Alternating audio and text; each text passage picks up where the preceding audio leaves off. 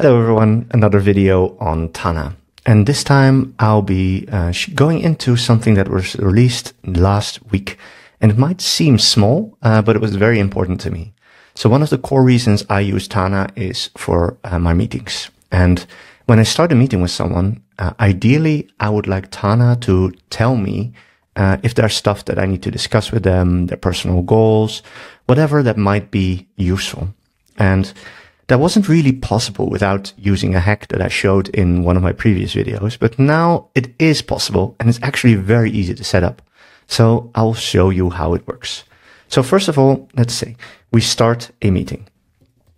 I create a one-on-one meeting, in this case with Arturo. There we go. So in this case, I would love to see the personal goals of Arturo show up automatically. So how do we get that?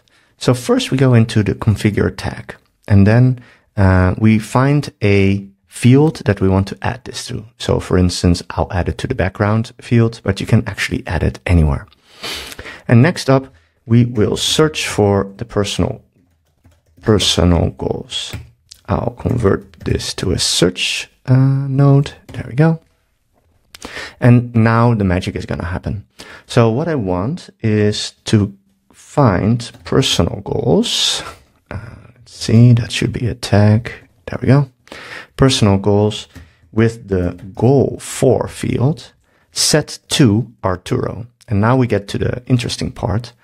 I want to get the value of Arturo, so the attendees field here. Now, you might think that is the parent because it is in there, but it's actually the grandparent, because this value is the parent is the field and the grandparent is actual the meeting. So what we do is grandparent dot and as simple as attendees. Oh, it's a little bit cluttered here. Grandparent dot attendees. And that's it.